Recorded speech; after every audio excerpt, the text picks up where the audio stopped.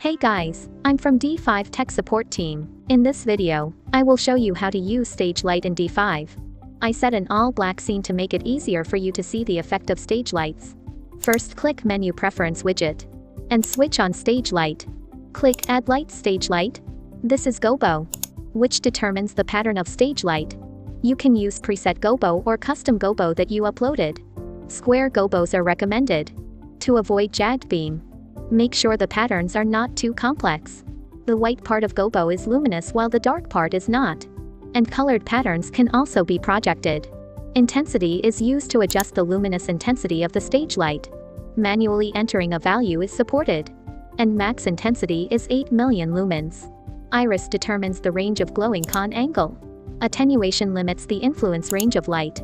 Turn on prism to increase the number of beams and patterns. You can change the number of beams here.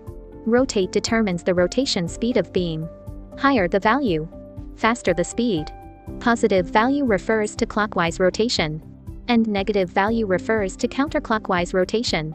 Haze is used to adjust the intensity of the light affected by the fog. The larger the value, the stronger the impact.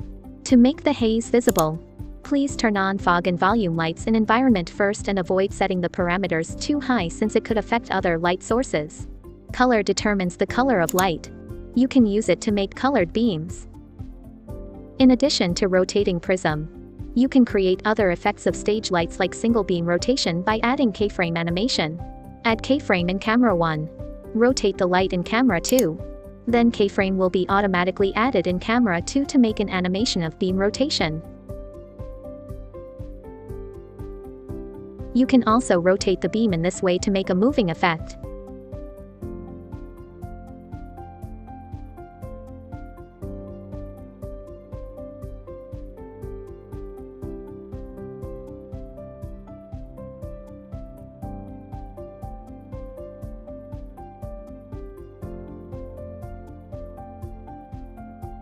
Alright, that's all for today's video.